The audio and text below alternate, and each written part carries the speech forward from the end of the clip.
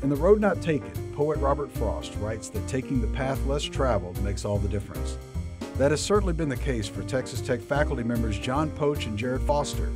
Poch started college intending to study nuclear engineering and instead found a passion for writing poetry. Foster, an accomplished nature photographer, takes the less traveled path quite literally, both in his work for clients like Texas Parks and Wildlife and in the adventure media classes he teaches. This is Communicators in a Cart. Hey, John. Hey there. How are you? I'm well. How are you doing? Good, man. Good. Ready for the semester? I'm ready because I'm on sabbatical You're this getting out of semester. town for a little bit. Okay. Yeah. You got time to talk about it? I do. I can buy coffee, tea, or whatever suits you. I'll have a coffee. All right. Let's go. All right. You want to pull your door too? Sure.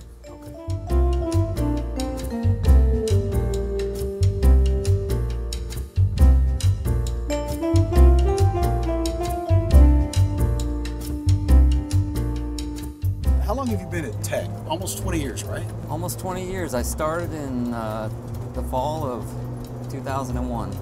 So I didn't know you grew up in Georgia. I knew you were from Erie, right? Yeah, I was born in Erie, grew up in Georgia. But you know, I've lived in Texas longer than I've lived anywhere else in my life. So you said that poetry is about experiences. A lot of people will write about experiences.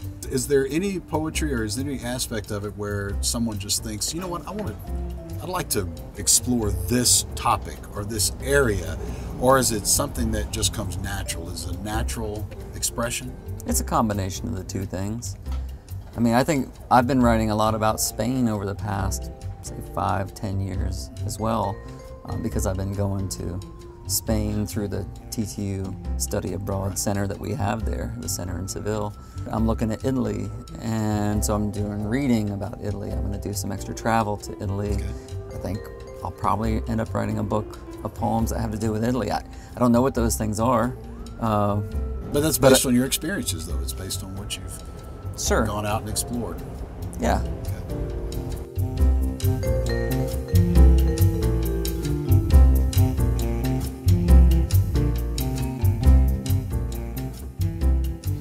How's it going? REI needs a model. Here Yeah, it is. that's right. I'm actually just pitching a model. Ship to him. You know, right? Yeah, good. Good. You want to join us? You got time? Yeah. If you got a place for another model. Yeah, Look at his jacket. Absolutely. Yeah, you got to look terrible. Yeah. You guys. Jerod, man, I'm glad we ran into you. Yeah. This is this was luck because we've been on our way over here talking about John's work and especially Texas's and Between Two Rivers. Yeah. And so you did the photography. I did. For that. And how did that collaboration come about? Who was? Did you see images and say, Jerod, let's do this, or did you say, you know what, I've got an idea? How did that come about? Well, I think we've just known each other for a long time, and we knew each other in different capacities, but all in one place, and that was down at the Texas Tech campus in Junction, Texas, where I think John first met me. I was probably a student of Wyman Menzer's, and he was teaching the photography class down there, or I was at least helping him out. I TA'd with Wyman for several years, and got to know John through that campus, through the work we do down there. And then I started teaching the class after Wyman had stepped out away from Texas Tech, and we just kind of kept in touch. We knew each other's work, and John had the vision for the book, and I think he'd had the vision for the book for a while, and knew that I was kind of all over the state photographing different places, particularly from a conservation and an environment, outdoor stewardship kind of perspective, and so. He trusted me to kind of complete the vision, if you will. So had you thought about working with Jerod on this for a while, or did it just, I know this guy, and I've got this book of poetry I want to do? Well, we had talked earlier about how I like to collaborate with other artists, and I knew I wanted to collaborate with Jerod, and eventually it came time to say, well, what do we have in common? Well, we had Junction in common. Of course, the South Atlanta River runs right through there, and so I've spent a lot of time on rivers. Up here in Lubbock, there's no moving water, which frustrates me, not being from this place. And so I started thinking about that, and I had been writing a lot of river poems. And I thought, wow, you know, we could definitely do an entire book on rivers. And of course, and then it wasn't just going to be about Texas rivers. It was going to be about New Mexico rivers as well, where I've spent a lot of time up in Taos, and there's just a lot of, there's the Rio Grande, but then there's all the feeder rivers there. And so I got him up there. He got me down south of I-10 on some of these waters I didn't even know existed. And we had some work that already existed, and then we created some new work. And there was a kind of back and forth, and so it was pretty inspirational getting it done. What came first, the photography or the poetry? Both, I think. I mean, to dovetail on what John was saying, he got me up to New Mexico because I had not seen much of northern New Mexico's rivers that he had seen, particularly around the Taos, the Valle Vidal area. And so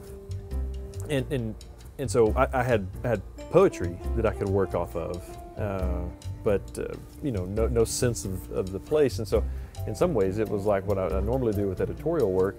I would read a piece, or I'd learn about the piece. It helped me research what was going on up there, or I could travel with the writer in certain circumstances and go photograph it using his experiences or my own experiences, and to create the pieces. And then vice versa for him.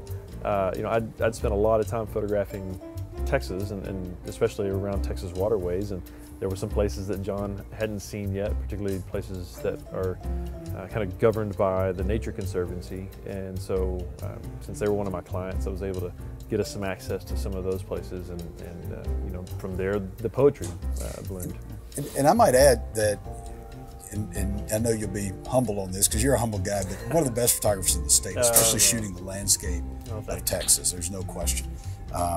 And several state publications seem to be always published, but this was a new territory for you to have your photography alongside poetry? Oh yeah, absolutely. So this, I'd written several books, but they were mostly educational in some sort of the word, and but this is the first coffee table book that I had ever produced, or at least collaborated on. I'd done a couple as gifts for family members, just through these publishers that I guess the self-publishing organizations out there. But this was the first coffee table book, and what a great collaboration, because my mentor, Wyman Menzer, did this often with his collaborators, and I thought it was just kind of a neat way to kind of step into my mentor's shoes in some way, form another. John, what's been the reception of Between Two Rivers? I think people are excited about it. It's Texas Tech Press did a fantastic job. We looked around at other presses, but ultimately we decided, wouldn't it be great to just have it here at home, and to have the oversight and have this kind of just, you know, creative control just right here at our fingertips. And it was pretty seamless, us working with them to get it done. How do you use these works in your classes? Because you teach in the College of Media and Communication, obviously in the Department of English. Are you able to take these experiences and this published work and use it in your classroom, or do you keep it separate? I don't make my students ever buy any of my books. That's what you're it's asking. Not required text. No. Not sometimes actually, anthologies, but not not my own work. But I definitely have them do what I do. I've organized a number of different collaborations within my classes that I teach, of saying, hey, I'm doing this work with a filmmaker. Now you're going to work with a filmmaker and make your own, you know, poetry film or video poem, and alongside photographers as well. I've done that in the classroom, and I'm going to continue to do that, because I think it's really good for poets to think about their art in respect to get some kind of objectivity in relation to another art in that process, and say, wow, there are some things in common, but here's what poetry does differently, and they just learn so much from that. Where do you find that you do your best writing, and then what do you like shooting? Is it just anything, just to be able to go out and shoot and to write? Is there a place? Is there a certain time of day? How do you, when does the inspiration strike?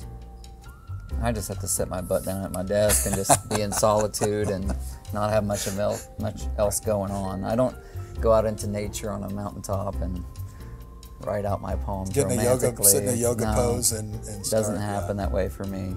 And you know, and I know Jerod, he goes out there and does that stuff, but you know, he sits there and works on his computer in front of, you know, to make those images do the best thing that they can do. Right. Well, I mean, there's a lot of research beforehand on my end of things, on where I'm going to be, when I'm going to be there. You know, I think it's appropriate for me to paint a picture that I am maybe sometimes on that mountaintop photographing different landscapes, beautiful things about our state and region, but you know, a lot of it comes after a fair amount of looking at a map, and also a lot of driving, or riding a bicycle, or whatever it may be. But you know, sometimes it is that, and I think like any photographer, I like to work when the light inspires me, and so usually that's early morning, late evenings, that kind of thing. Did you shoot specifically some or all images for this book, or did you have some previous images that were applied? I think the oldest image in the book is probably 12 or 13 years old. So probably about 50% of the book is what we just call stock photography, but it's work that I'd created either for other publications or in the hopes that it would find publication elsewhere. And then another half is created for the book, which I think for a coffee table book like this, where this collaboration is of two pretty distinct disciplines, is actually a fair amount of original work going into the piece. John, when did you start working on this? In relation to what Jerod was saying, I'd say about half my work kind of existed prior to this, and then half was created for the book.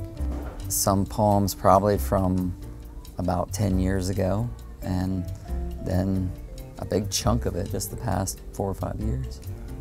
Awesome, guys.